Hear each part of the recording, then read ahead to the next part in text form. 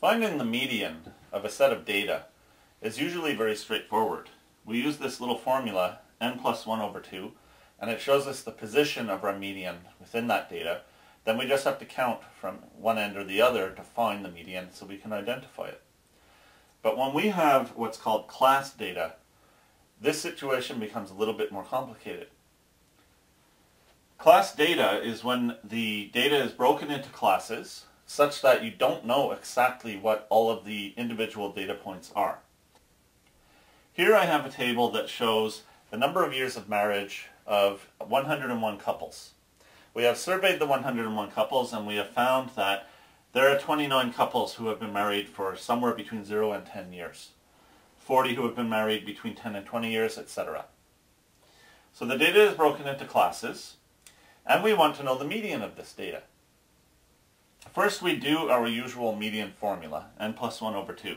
Since there is a total of 101 couples that have been surveyed, I am writing 101 plus 1 over 2, which is equal to 102 over 2, which is equal to 51. That tells me that the median is not 51. It is the 51st data value out of the 101 that have been collected, if we list the data values from the lowest number to the largest. The next thing that we want to do is we want to figure out which of these classes our median falls into. One of the things we can do to make this easier is if we add a column to our table that is the cumulative frequency. It just means the frequency of data that has been collected so far up to that point in the table. So in the first class, there are 29 couples that have been surveyed and that are found within this class. The cumulative frequency, the total that we have so far, is 29. But if we add the 40 from the second class, our cumulative frequency becomes 69. There are 69 couples who have been married between 0 and 20 years. That's what that means. Adding the 22, we have 91, and then adding the 10, we have 101. And our sample size we always knew was 101. So this makes sense. Since the median is the 51st of these data values, there's no way the median can be one of these first 29. But once we get to the cumulative frequency of the second class, we have gone past the 51st value, we have reached 69. So what that tells us is that the 51st data value, which is our median, is somewhere in this class. This is our median class. Because it has to be larger than the first 29 values, but it has to be smaller than the 70th value, which would be down here. So we have identified our median class, and it is the class 10 to 20. This tells us a lot of the information that we need in order to calculate the median of this data. The next thing that we have to calculate is our R value. R stands for rank. It means the rank of the median within the median class. We have already determined that the median class is this one from 10 to 20, which means our median is one of these 40 values. But which one? How many of these 40 values lie below the median, and how many lie above it?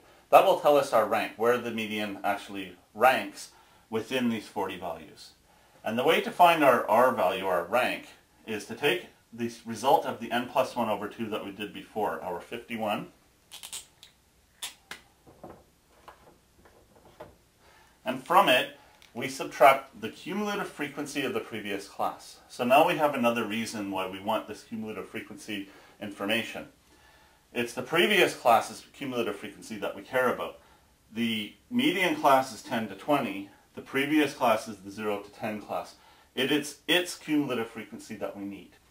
So we are subtracting 29, and the answer is 22.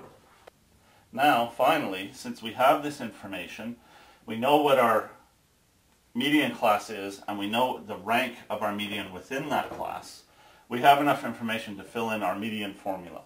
This formula is only used for class data, and it's very easy to use once we have done this work to set it up. Median is equal to L sub I is the lower limit of the median class. Since this is our median class, its lower limit is 10, so we replace our L sub I with 10.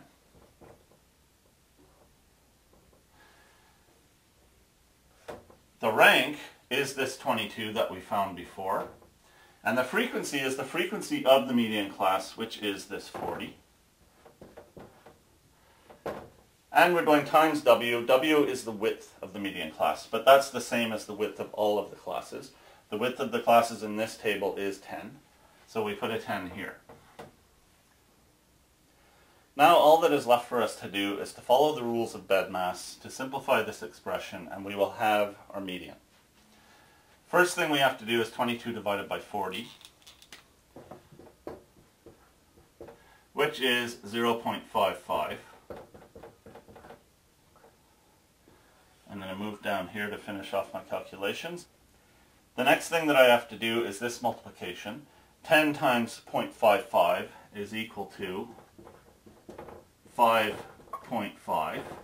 And finally, 10 plus 5.5 is 15.5. So our median for this data is 15.5. And we could say 15 and a half years is the median length of marriage for these 101 couples. Now this has to be an estimate because we don't actually know the data here. We don't know exactly how many of these couples, for instance, were married for 2 years and how many were married for 3. So this formula, by necessity, is an estimate of the median. Still, for class data, this is how to find our median, and this time it is 15.5.